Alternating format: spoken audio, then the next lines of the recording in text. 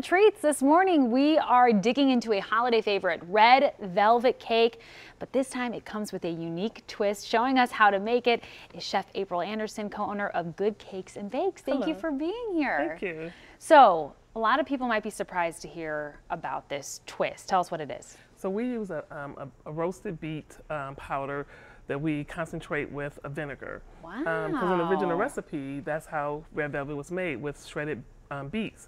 It wasn't food coloring at first, it was shredded beets. So that's where the red color originally came from. Correct. Very, very cool. Okay, so we are in luck because for people that maybe don't know how to go about making this cake but so enjoy it during the holidays, you're going to show us really quickly how to do it. So walk us through it. So to start off, we put the sugar in. And this recipe, along with like a chocolate cake or something like that, uses oil instead of butter. Okay. And don't worry about the specific measurements because we're going to put this recipe online for everybody. So then you just turn that on and you let it go. And while that's going, I would do the eggs and the the vanilla we put inside of the eggs. Okay. So while that's going, we'll put the eggs in. Now, is it important do you think it's good for it to mix as you add things in versus adding things and then mixing? Do you know what I mean? Yeah. So when you use a stand mixer, you can add without turning the mixer off.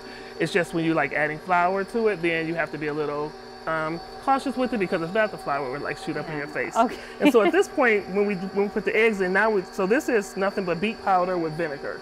And so we would just put this in and let that go with that. And while that's doing that, we would mix. And here we have flour, kosher salt, and unsweetened cocoa. Unsweetened cocoa. Yes. What do you think it is about red velvet cake that people love so much? We were talking about this, and you said that this is actually not your favorite dessert, not your go-to. But what do you think people love about it so much? I think people love it. Some people love it because of the chocolateness of it. Yes. But other people love it because of the tanginess that you get from a velvet cake. And what makes it tangy is when the buttermilk and the vinegar interacts. Yes. That's how you get that tanginess. And so like you have the fad now is to do different color velvet cakes. So you'll see a blue velvet cake. Ooh. But the only thing that makes the cake velvet is the vinegar and the buttermilk together. Very good. Oh my goodness. So while that's mixing, now we're going to add the flour in 3 parts. So we'll add a little bit of flour. Yeah.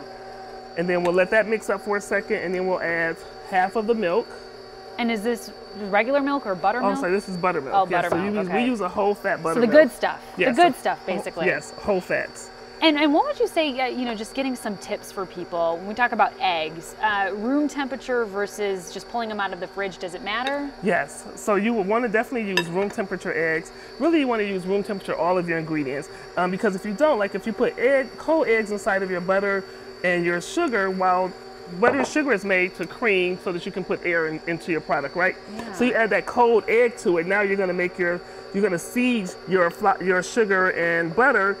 And now it's going to be curdling. So now you're just taking out all of that air that you just put into that mix. You just took it out. What about butter? I've seen some people actually take the butter out and let it get to room temperature before using it. Is that the best way to do that? That's the best way to do it, only because, again, you want to be able to make sure that whatever product you're making is light and fluffy, and you have to cream the air into it.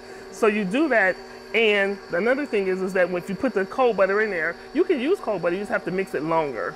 What about a pan? I know you would normally put this into a pan, one of those dark, like ceramic color pans, or is that what you would go with? So we use light pans at the bakery. Okay. Only because using a light pan, 2 things is that it allows the heat to evenly circulate through the pan. Well, if you use a dark pan, you might get a hot spot as well as it might cook it faster.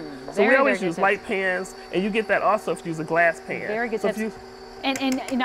We are running out of time. That's why I want to move you along, because I want people to know. So we do this, we bake this at 350.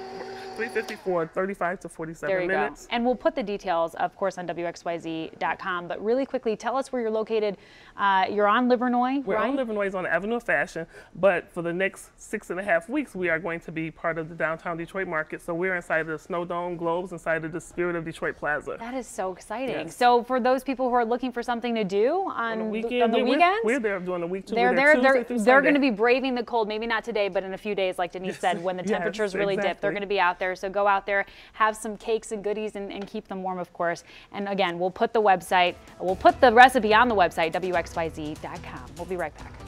Thank you. Thank you. Thank you.